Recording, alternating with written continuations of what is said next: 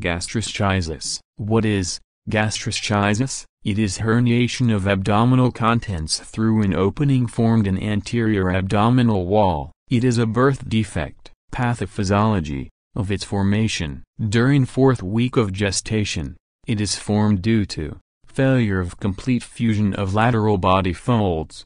During the formation of anterior abdominal wall, common location, where it is mostly seen in newborns, this opening mostly forms on the right side of the umbilical cord. Ratio of occurrence. It occurs in about 4 per 10,000 newborns. Presentation. It is herniation of abdominal contents through body wall into amniotic cavity. The protruding viscera are not covered by peritoneum or amnion. They are thus floating uncovered in the amniotic cavity. How is it diagnosed? It is diagnosed by prenatal ultrasound, also known as anomaly scan, done at 20 weeks of gestation. Ultrasound shows a defect to the right of the umbilical cord and free-floating bowel loops in the amniotic cavity. Serum alpha-fetoprotein, AFP, levels are also elevated in the amniotic fluid.